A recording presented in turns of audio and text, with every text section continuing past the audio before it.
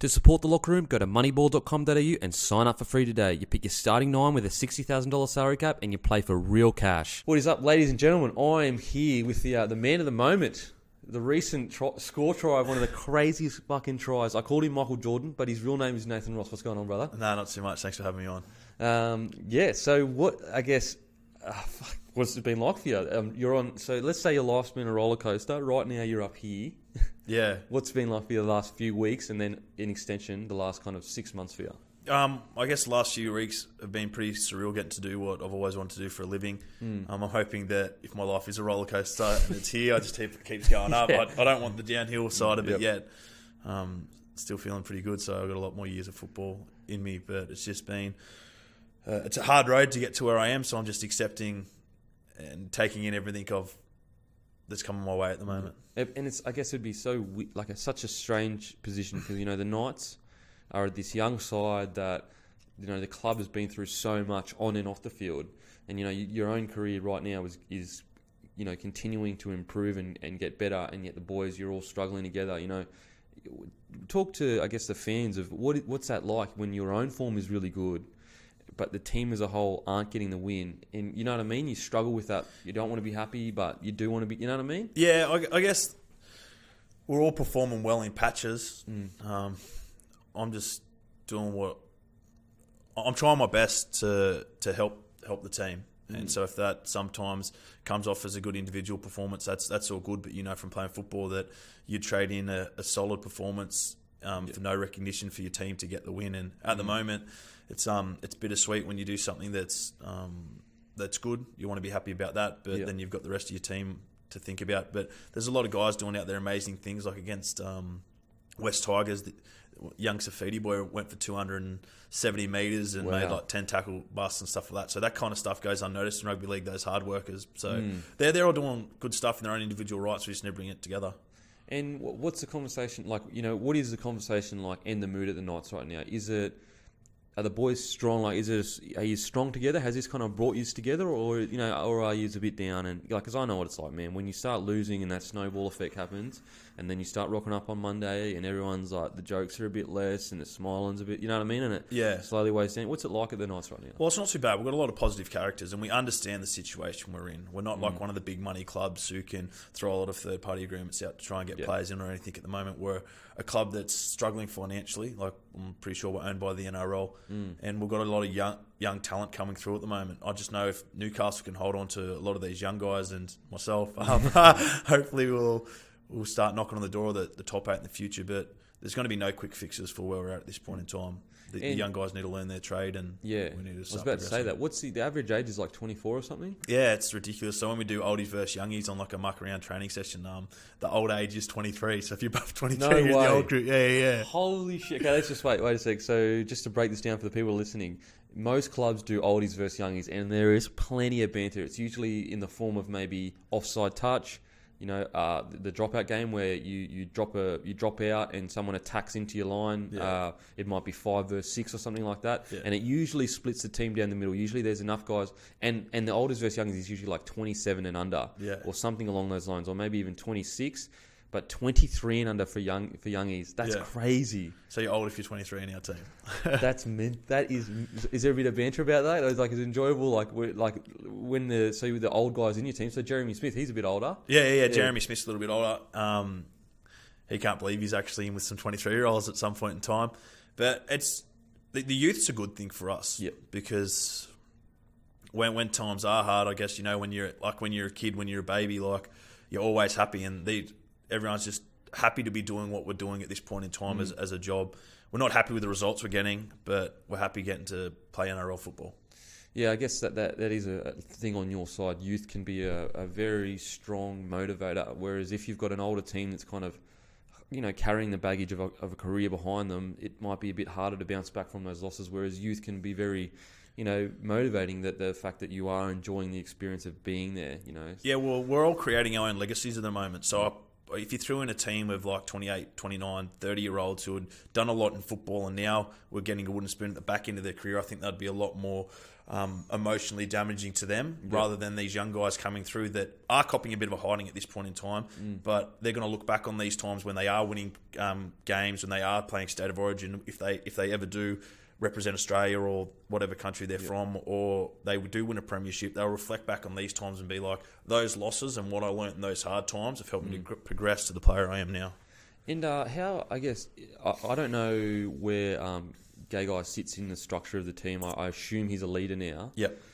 But has he been a beacon for you guys of someone that, look, he's worked through so much over the last 6 months and he's playing outstanding footy? Is he someone that the boys kind of, I guess, gather around as a leader, or what's that? Yeah, situation? Dane does a lot more with actions, and he's a person that speaks when he feels as if something needs to be said, and you do get that vibe that when he does speak, everyone stops and listens, because the knowledge that he's gaining now from playing in such a good Queensland State of Origin team, he's not one of those people that gains that knowledge for himself and then he's like, no, I'm just going to keep that to myself and I'm going to make myself better. Yeah. He wants to distribute that knowledge and help the team. So, yeah, he is a leader now. And he genuinely cares about the club? He genuinely cares about the club and he cares about everyone in it as well. Okay, yeah, because I just, knowing Dane when he first came into the Broncos system and, watching him grow as a man and everything that he has been through, on and off the field, it's so good to see a guy like that reap the rewards his hard work has kind of... he's really blossoming. Exactly, whereas a lot of guys go into their shell when things like that happen, and that's understandable. Like, we all deal with things differently, but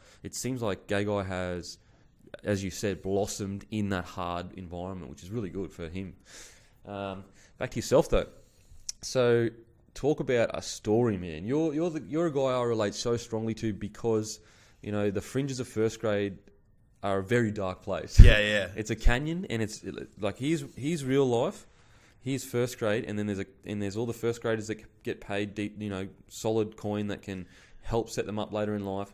And then there's a canyon of dead souls, dead rugby league souls, and my soul's in there somewhere. Yeah, I lived in there for a while too. Yeah, you've crawled out, so I'm looking up at you.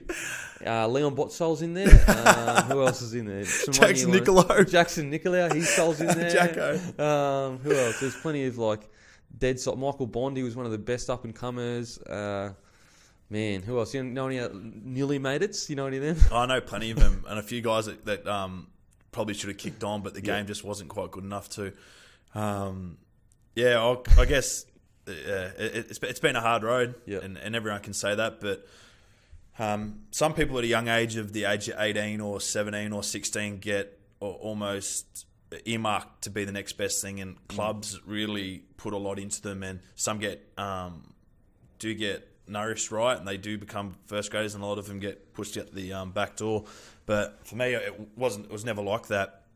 My parents divorced at a pretty young age, and so I spent a bit of time on the Gold Coast up with my dad, and in Sydney with my mum.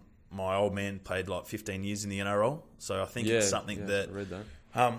I used to play footy as a kid just because my dad did, and it wasn't until I hit about 17, 18 is when I first started making a couple of rep teams. Yep. And then so I moved back up to Queensland with Dad and was playing Queensland Cup for Tweed Heads and when I was 18 and wasn't quite making much of the Queensland Cup. I was playing majority Fogs and then transferred over to Burleigh and played a year cup there at 19, 20 and got I thought a pretty good individual performance for that year. Our team came sixth, but I finished top try scorer in the comp. Yep. And from there... Was this 2010? 2010. Yep. Yeah, so nothing really came of that. And I thought my dream had died because at the Titans, that point, the Titans Footy Club, they had two amazing wingers that were Kevin Gordon and David Mead, who's still going around, and William Zillman was the fullback. So they had some good outside backs there. And but it's just, I just feel like there are so many players like yourself that if there was, we push all this funding towards these big players, and there is no difference for these guys between 800 and 700,000. Yeah. Whereas 100,000 in that section of yourself, or obviously it wouldn't go straight to you. Like you'd split it up between. I feel like that would be so much more valuable to guys like yourself. That if you're a Queensland Cup try scorer, you are good enough to play NRL. I don't care what anyone says. With enough hard work. Yeah. So, was that frustrating to you? It was a little bit frustrating, but I just don't think it was my time to play NRL yet. Like my life away from football probably wasn't as dedicated as I am now, and so from there I was a little bit disheartened and moved to Newcastle for work and played a little bit of local league down here. And I was working out in the mines, working 8, 10, 12-hour days, and still had a little bit of drive left in me. So I ended up over in France. So I left my job in the mines and I went and played footy for Toulouse in France. Yep. And whilst over there, what was the catalyst for that decision? You got a job in the mines. You would have been moving up the ranks. You're doing the 8, 10, 12 hours. A disciplined guy in the mines or in that industrial system can go quite a long way. I guess it's kind of maybe the same as young footballers who get, in the mines you get paid a lot of money. And so had a lot of money, and I guess I was developing some bad traits, what to do with the money. So because I had this money coming in every single week, I was starting to gamble a little bit more, and I was starting to go out a little bit more, and I spent my money almost frivolously. Yep. And I was like, you know what, mining's always going to be there. I'm going to go see the world, and while I can see the world, I'll see if football can fund it a little bit. Yep. So I ended up in Toulouse and come across a lot of positive individuals over there. And Guy Williams used to play for the Broncos. Jonathan Ford, I think Guy played like 6 games for the Broncos. Yep. Jono Ford played a couple of games for the Roosters. Maloney Vunikesi, who's just played for the Roosters now. He was in our team over there too. And Ryan Houston, who played a little bit with us, he's from Newcastle. And I guess when you're over in another country, you kind of bond a lot. Yep. And we talked about our football journeys and stuff like that. And after talking to the guys who had played in NRL, I wanted to go. I came back to Australia, got my job back in the mines, and playing local league football again. And so when you're over there, what was the journey like for you? Was that when you grew to a man, do you think? No. I was still a boy at that point Really? in time, Okay, mate. okay. Yeah, see, at that point in time, I was still enjoying myself, and I'm only just starting to see myself right now as I dedicate myself to being a student of the game. I've always been able to play rugby league, and there's a lot of players like that, but not too many people understand why things happen in rugby league. And that's what I think is helping me progress so much at this point in time, because I want to learn why things happen at certain situations, and with that knowledge comes power. So if you've got the athletic ability and then you've got the knowledge behind it, I'm hoping it can bring it all together to become a good footballer. Okay, yeah. So you come back from France. Yeah. And you've said to yourself, I want to have a crack again. No, I had all intentions of going back to France. So I've come back. Okay. So season finished over there, and I had about 6 or 8 months before the preseason started back, and I was like, oh well, I've got no qualifications. Like all I've ever I've failed at a few apprenticeships because I wasn't really dedicated enough to that. And I've worked in a couple of bars and stuff before, but my partner at the time was from Newcastle, and we came back here, and I rang my local league club, Lakes, and see if they could get my job back in the mines. Yep. They got me my job back in the mines, and I was playing local league in Newcastle again, and Rip Taylor was coaching reserve grade at the Knights then, and he plucked me out of the local league comp to play New South Wales Cup, and finished the year strongly, and got a pre-season, and halfway through, so I was really excited. So I said, France, look, I'm not coming back. I've got a chance to finally achieve my goal. Okay, so you come back, you play for Newcastle local league, you do really well, score a lot of tries, you get picked up out of the local league into the New South Wales Cup. Yeah. And from there, where's your head? Where's your head there? Are you starting to think, perking up a bit, I've got a chance to do this again? Or was it like, I'm just playing footy and enjoying it? It was still like, I'm just playing football. Okay. I didn't really respect the situation I had been in. Yep. And I was enjoying doing what I was doing, but I was also enjoying life a bit too much as well. So... yes, I did enough to get a pre-season with the Knights, and halfway through that pre-season, some people look at this person as the greatest coach of all time, gave me a tap on the shoulder and said that I'll never be an NRL player. Wow. That would have been disheartening for a lot of people. But so let's just hold up. Walk us through how that happened. Where were you at in your fitness, in your skill? Like, what was going on in that preseason, and how did the conversation come about? At that point in time, we're obviously talking about Wayne Bennett, everyone.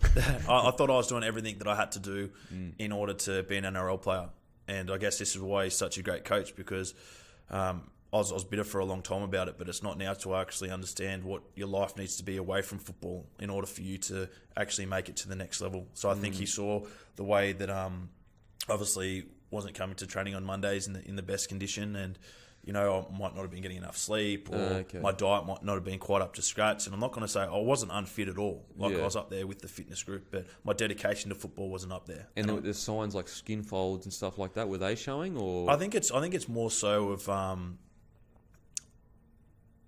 I can't really put it down to something, but I guess that's why he's a good brain, because he would have noticed that at that point in time I wasn't ready to be a professional footballer, and I was bitter about it for a long time. So how did the conversation come about? Was it after he just made the mid preseason cuts? And that's what he kind of said. He's like, "Oh mate, like I don't think this is kind of for you. You should go back to maybe reserve grade and local league. This isn't the NRL isn't the place for where you're going." He kind of said to you, he knew that you had a career outside of football. Yeah. Because I was working in. So I just got the preseason, so I was working Friday, Saturday, Sunday nights in the mines, and then turning up to preseason on a Monday and doing that. But I was also I wasn't giving football everything. And so I was at a stage where it was kind of and I guess in his mind, he's like, I don't want this kid wasting more years of his life continuing to do this half-assed in and out, 1 foot in work, 1 foot in footy.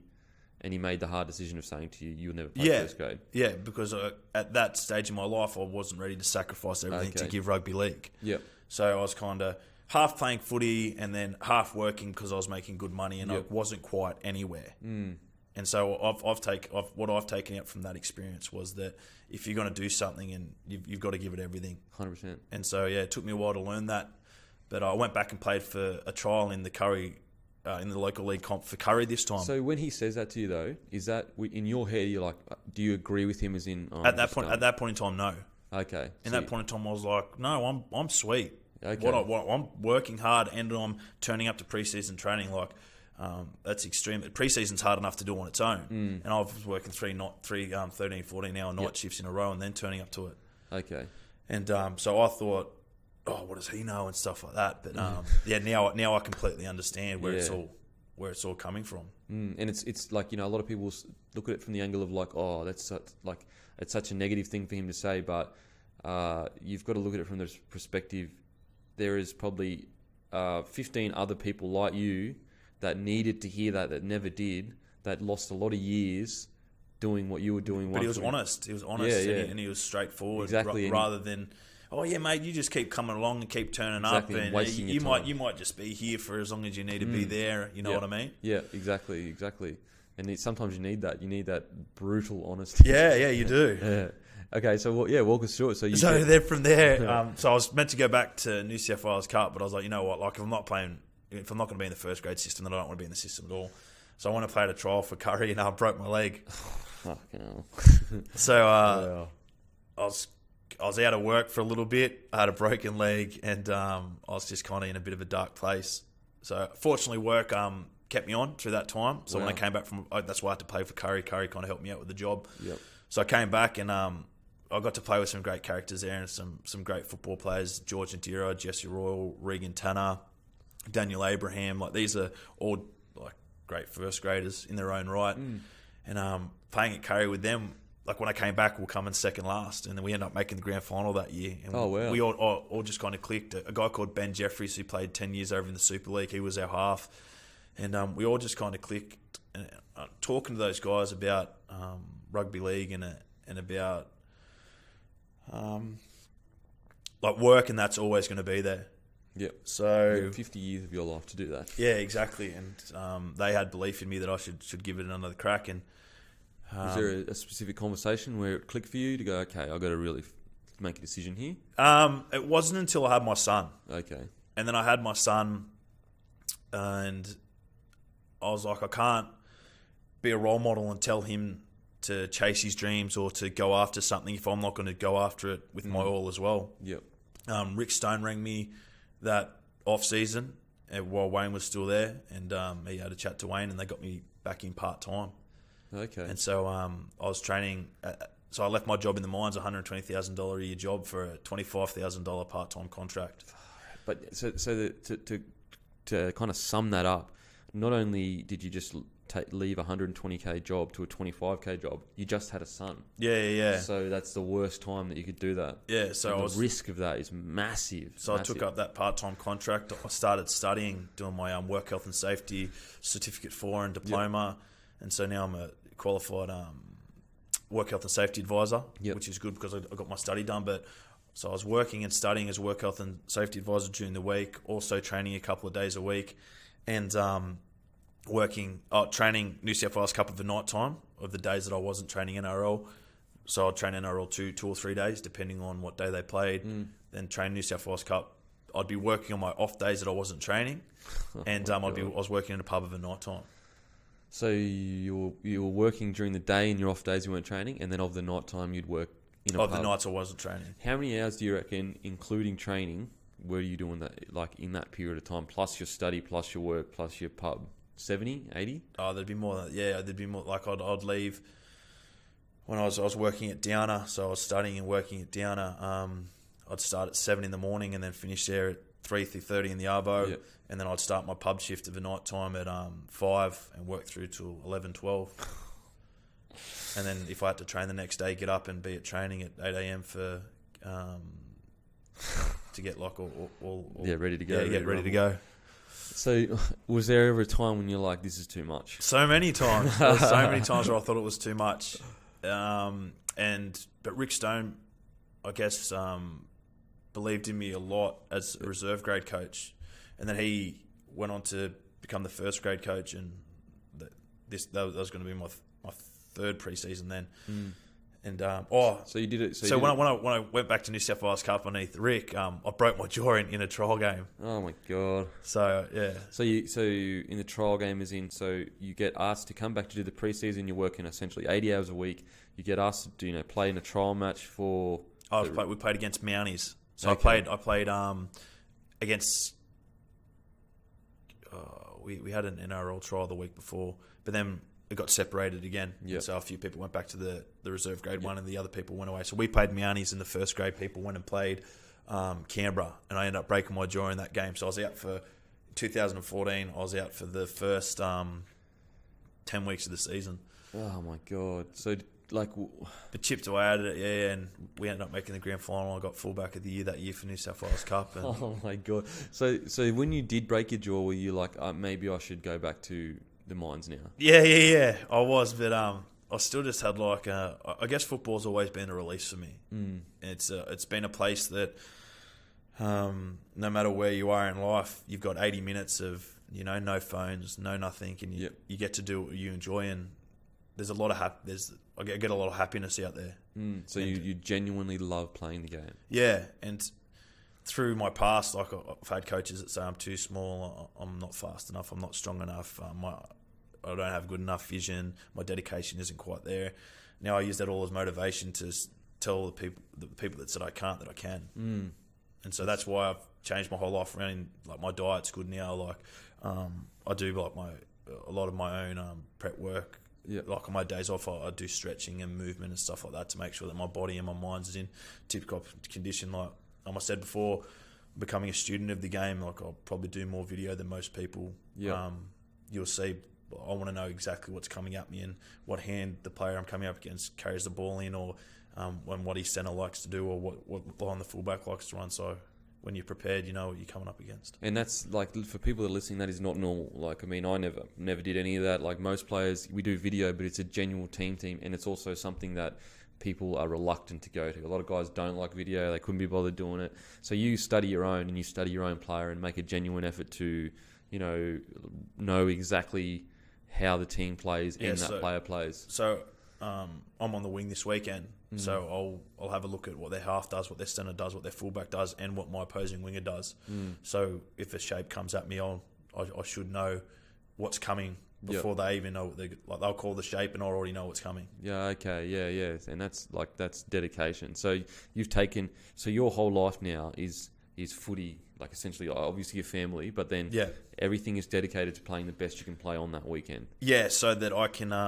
I want to set up a future for my son. And I guess all these times of when I broke my jaw and I was working all the long hours and I was studying and I was finding my way back into an NRL preseason and then for having the coach Rick Stone, who believed in you. Then he got sacked, and then I thought my opportunity was never going to come.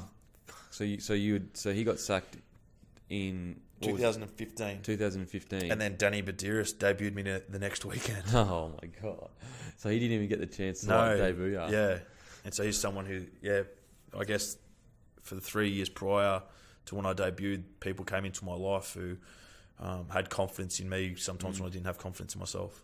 Do you think that the divorce with your family has had, with your parents, has had a huge effect on that? You needing people in your life to give you that extra little push, or was it just a young man just doing young man things? Yeah, I'm not. I had it fairly like both my sides of my family are pretty stable. You know what I mean? Yeah, okay. So it was just it was more, you were just a young man that never really appreciated what was in front of you when you were younger. Nah, see, when I was going through school and that, like I've got ADHD. Yep. So like I've got a lot more energy than most people. And when I was coming through school, it was kind of like frowned upon to have that, and they try and medicate kids a lot.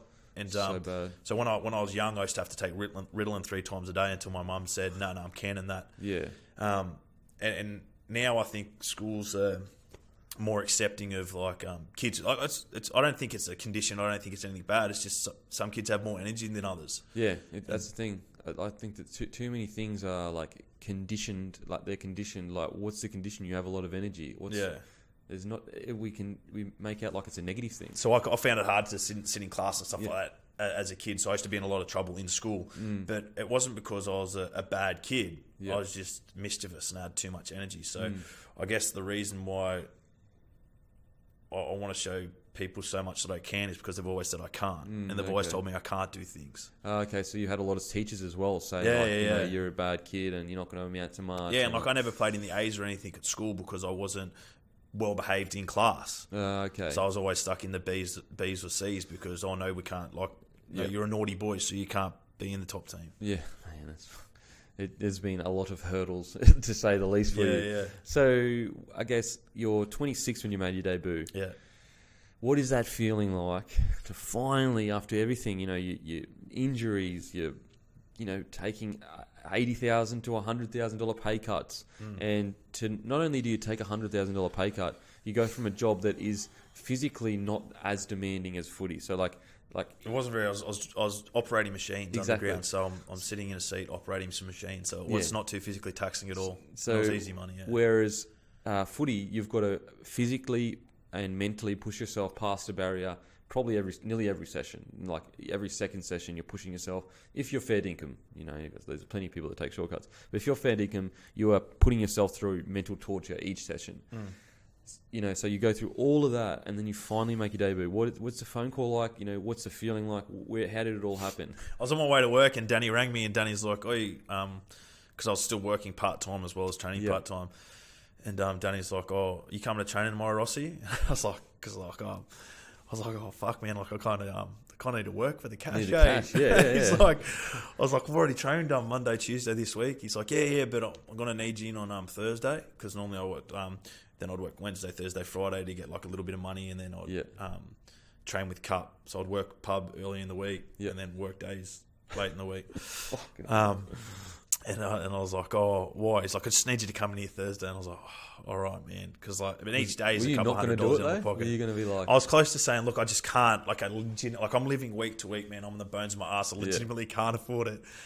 And then I got in there, and Danny's like, "Look, you're a chance of playing this weekend." And I was just like, "Yeah, sweet. I'm glad I came in." But it was crazy.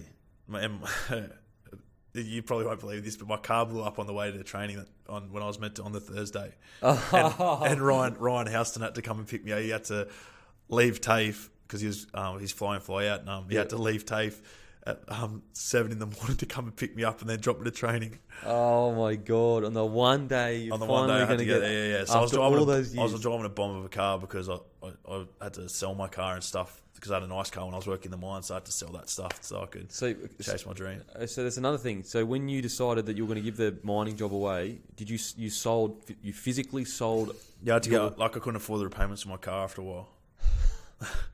So you had to sell that, and then Yeah. did you sell anything else? Like, you know? I was able to do rent and all that kind of stuff. It was just, I just had to get rid of my car. So I yeah. drove like a nice Dodge Nitro, black one. So Oh, really? yeah, that had to Oh, go. nice, bro. Downgraded to a light blue Holden Astra Oh, that had man. plenty of K's Holden on it. Astra. From a Dodge, your big manly car to a little feminine car.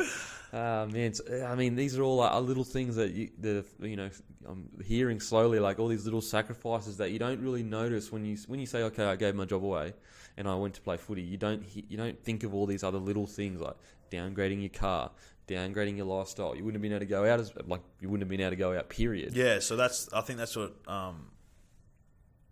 when it became hard, like financially and stuff like that. That's when I realised that if I'm going to make a crack at this, I've got to do it properly. Yeah, because 100%. And that's when I started eating healthy and not drinking and not like gambling anymore, because you don't have the money to do it. And I realised how happy my life was without all those other influences in it. Even though I was on less money, I was pursuing my dream, and I didn't have money for all these other luxuries that I thought made me happy, where they actually don't make you that happy. Yeah. They're just filling voids that can be. So I was using that money to fill a void of the adrenaline and the feeling that I actually get right now doing what I love doing. And so you spoke about gambling. Was that a real issue for you? I wouldn't say it was a real issue, but I was just saying, like, I was earning, $16, $17, $1,800 a week, and like I'd go out to the pub with the boys, and it wouldn't be a drama for me to put $200-300 through a pokey. Okay. Because I was a 20-year-old kid earning that kind of cash. So it's one of those things, though, that in one hand, out the other. Yeah. I wasn't really respecting the situation I'd been in. But it's also one of those things that it could have turned into an issue. Yeah, it could have. Yeah. Oh, that's how they start. That's how I guess so. Yeah. That's how, like, just $200-300, like, and then if you're doing that each weekend, it turns into $400. Yeah, I'd hate to know, because it was almost like a social thing, because you're hanging out with other young people that earn that type of money as well. Yeah. So like they'd be putting 100 on the horses or 100 in the pokies, and you don't really respect like the money I was given. Yeah. I didn't respect it at all. You think it's normal. Yeah, and so and you think you kind of slowly grow an entitlement to it, as in you think that I'm entitled to this money. This is just this is the way I live, and then you get that taken away from you. Start realizing that it wasn't normal at all. That was a good wicket that I was on. Kind of thing. People, that's a lot of money for anyone. Oh, that type of money would feed a family of four. You know what I mean? And I was getting paid that as a young kid, and just not respecting it all. And man, so many young guys like that would be doing the same thing. I look back now at what I've done, and now if I ever feel like making a rash decision, I'm like, no, I've literally lived enough for most people, so I'm happy to make all those sacrifices now. Yeah. And so I'm still earning less money now than what I do in the mines, but I'm getting to do something I love. And so we'll actually get to that, but your debut. What was the conversation like when you were confirmed to be playing NRL? One game. Bedsy's just like, "You ready?" And I was like, "Fuck, Bedsy, I'm born ready, man." I'm like I've been playing good footy in Reggie's for years. Like week in, week out, I see players that I've been playing against and players that I think I match in skill, or that I've always thought that I would get there, but there's been times where I've always believed I would get there, but there's been times where I thought that I wouldn't. When he finally told me, it was almost just like a yes. Now it's my chance to show everyone that I'm meant to be here. Yeah, that's crazy. And you scored a try on your debut. Yeah, I scored a try on debut. So that's pretty good. It was. Did you win? No, we got smashed. Got touched off 40-20 or something, by Good well. Dragons outfit.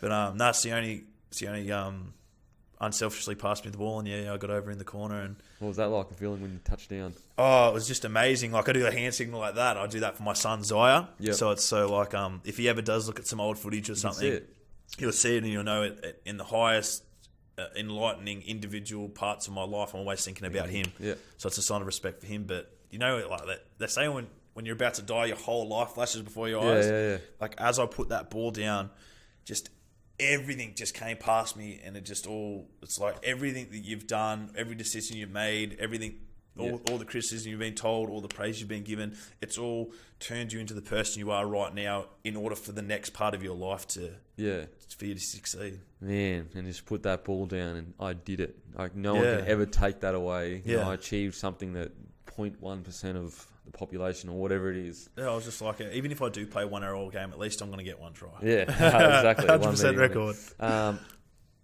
Yeah, so actually we'll talk about, speaking of tries, this hectic, crazy try, man. I loved this try. It was such a winger's try.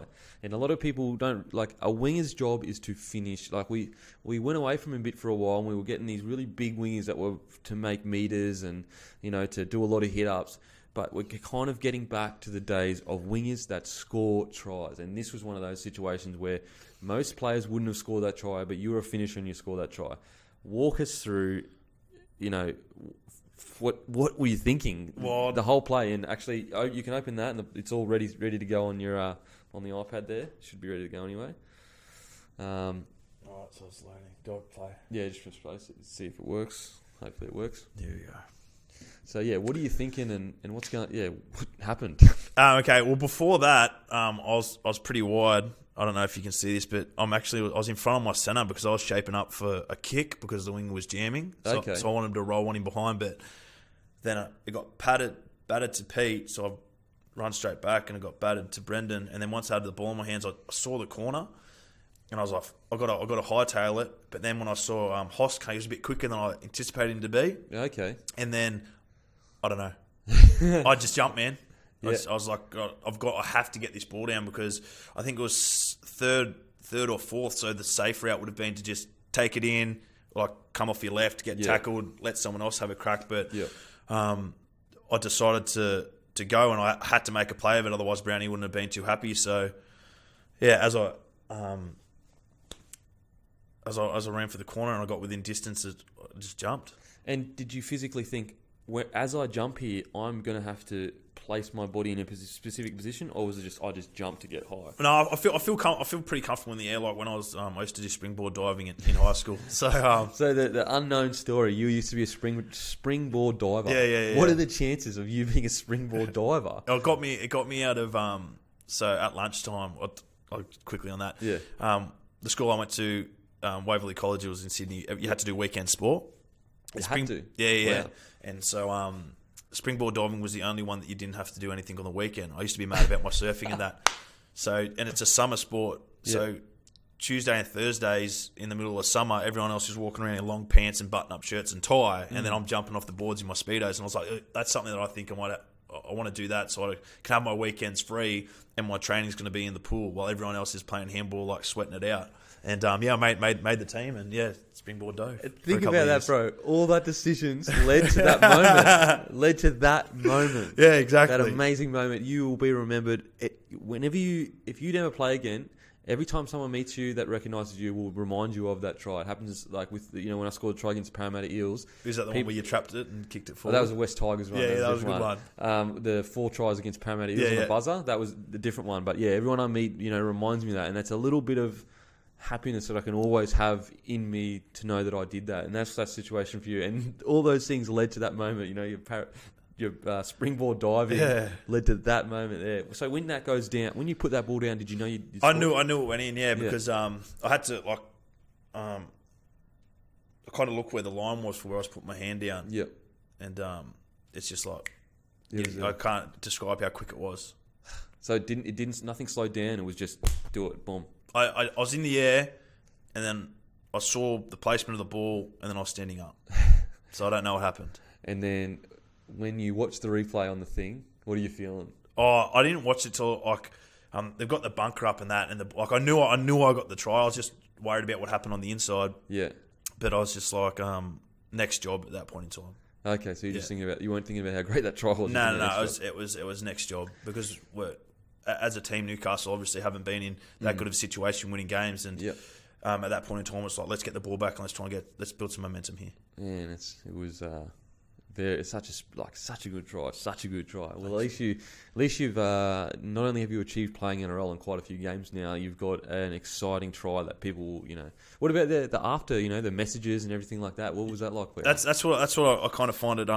That's what I'm finding a little bit hard to deal with, because I'm the same person as I was before I was playing footy, and now that when people just try and like my friends are still really good, but now like I don't know, I get like a little bit embarrassed in the streets if someone recognises me or something like that. Like I almost don't know what to say. Yeah, I know. Yeah, I know what you mean. Yeah, because I'm still the same. Like even if I wasn't playing football and I was walking down that street, I'm that same guy. Just because I play football, I do that. It doesn't mean I'm anyone different. So yeah, and you get, I know what you mean. It gets awkward, like when someone is praising you for something that it's, you know. But I don't feel like I should be praised for. Yeah, and I'm almost like, I'm pretty sure that you've done some tremendous thing in your lives, which outscale this. It just happens to be that mine was on TV, and what you've been through in your life is probably just as hard, but no one will ever know because it hasn't been publicised to everyone. Exactly. I mean, that's why this show was started, was because there are so many life stories that people just don't know about. Like,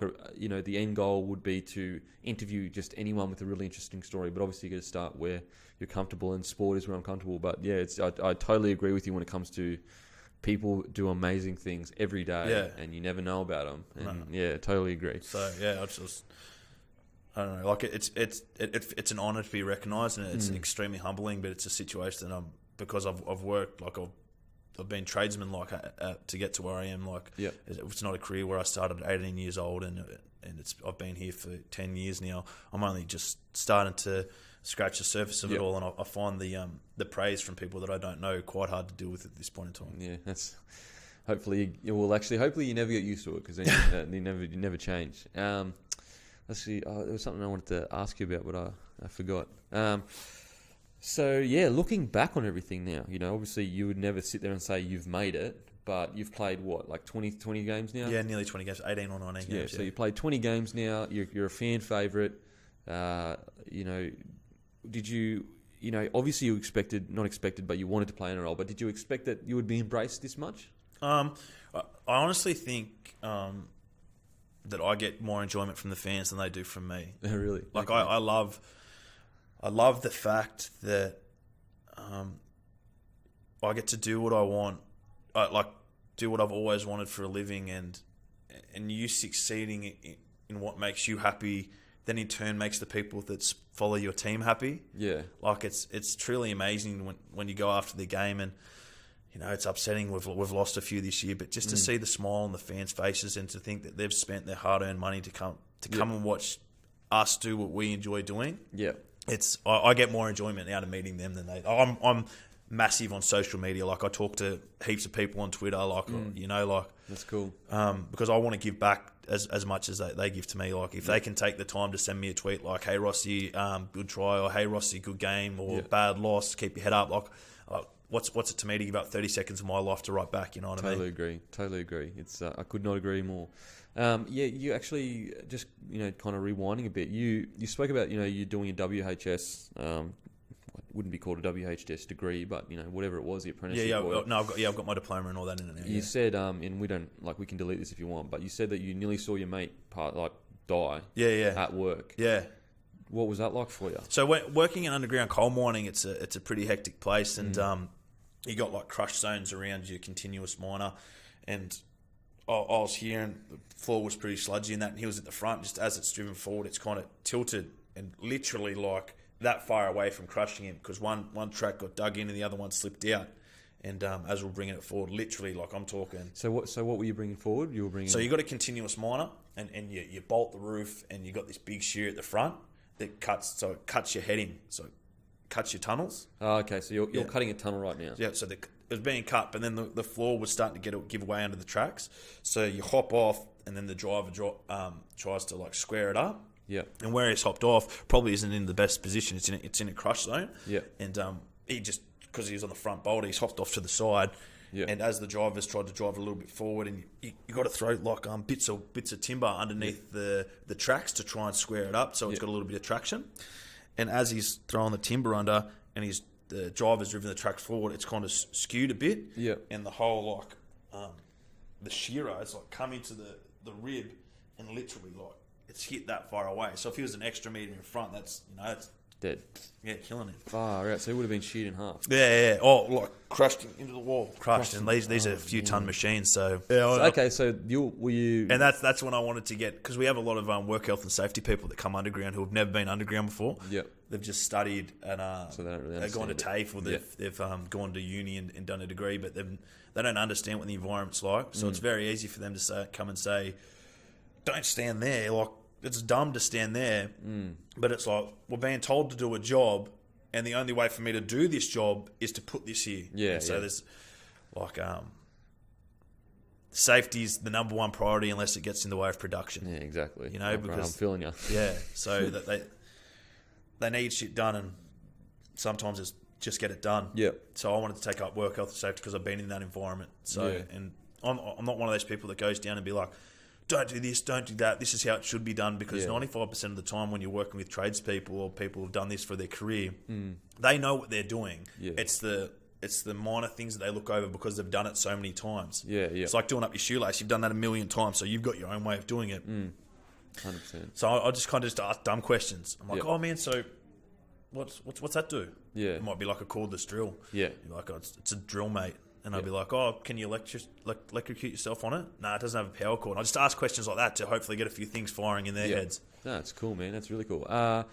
And just quickly, craziest memory, playing footy or anything like that? Any funny memories? I've obviously got heaps of them, but, anyone that you can bring to mind, quickly. Crazy memories of playing football. Like funny stories. Maybe one of the boys did something stupid, or yourself did something stupid, or on the field you did something stupid. When I was in France, I did a piggy Riddell and jumped into the crowd and kind of clapped myself. I did a piggy Riddell. Yeah, but stupid. No, I don't have too much. All good. I played in a game where a guy called Ben Jeffries used to play for the Titans. He shoot himself. Ben Jeffries. Yeah, he got hit in the guts and shoot himself. Yeah. And favourite rapper of all time? Favourite Eminem. Oh, bro, that's what I'm talking about. Yeah, he is 100%. Like, he's number one. I was that white kid in front of the mirror, like rapping Eminem. Yeah. Lose yourself in the music moment. Yeah, I was about to say this. Will the real Slim Shady please stand up, like no shirt on, like hat backwards. Yeah, it was embarrassing. So did you try to emulate the way Eminem dressed? Oh, in front of in my room, yeah. Oh, by yourself? Yeah. That's even worse than doing it in public. Like, jeans down a little bit. And no way. So you used to pretend to rap in the front of the mirror as Eminem? Yeah, and I was him. I was Marshall Mathers. Oh my god, so funny. Just one skinny white kid against the world. Oh my god, that's funny. And favourite movie of all time, bro? Shawshank Redemption. That's a good one. That's been said quite a few times. Yeah, it is a good one. Andy Dufresne. Man, we could do this for ages. It's actually been 50 minutes. Doesn't feel like it, eh? Nah, not at all. We could do this. I've got to get you back on, man. 100%. But yeah, thanks you so much for coming on, brother. It's been extremely interesting, and as I said, I'll probably get back on anyway. So yeah, cheers. Thanks for coming on. Thank you. Boom. To support the Locker Room, go to moneyball.com.au and sign up for free today. You pick your starting nine with a $60,000 salary cap, and you play for real cash.